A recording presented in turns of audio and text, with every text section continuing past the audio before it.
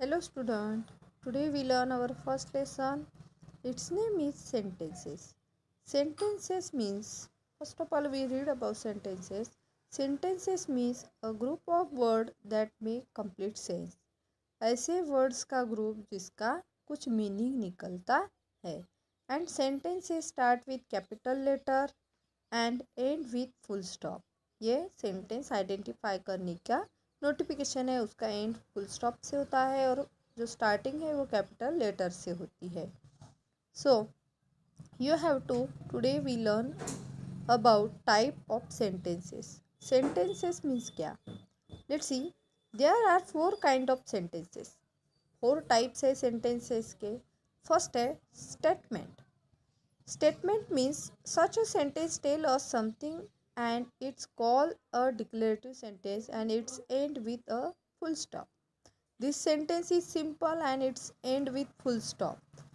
Simple sentence it's called a declarative sentence. उसको declarative sentence भी हम कहते हैं. जैसे for example the boy is smiling. Boy जो है वो स्माइलिंग कर रहा है. It means it is simple sentence. So it's called also declarative sentence. Then second, question. Question means is the baby smiling? Such as the sentence ask something and it called an interrogative sentence. जिसका end and its end with question mark. Means जहाँ question mark है या कोई sentence question mark से and होता है या वहाँ पे कोई क्वेश्चन है, so it's called a interrogative sentence. It's called in grammar language, हम ग्रामर की लैंग्वेज में हम इंट्रोगेटिव सेंटेंस कहते हैं. नेक्स्ट थर्ड है रिक्वेस्ट और N order. Such as the statement make a request or give the command at is called an imperative sentence. It's end with a full stop. It means क्या? We feel like order. अगर हमने किसी को order दिया, request की, जैसे for example यहाँ पे दिया है प्लीज ड्रॉ अ ट्री. तुम ट्री को ड्रॉ करो. Draw an alien. Alien draw करो, एलियन को निकालो. तो ये रिक्वेस्ट है, कमांड है, आइडिया है.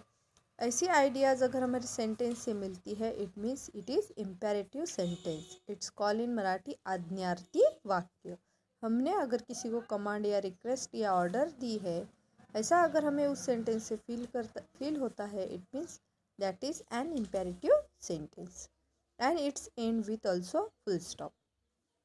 Then response to fair, excitement and anger, एक्साइटी and so on.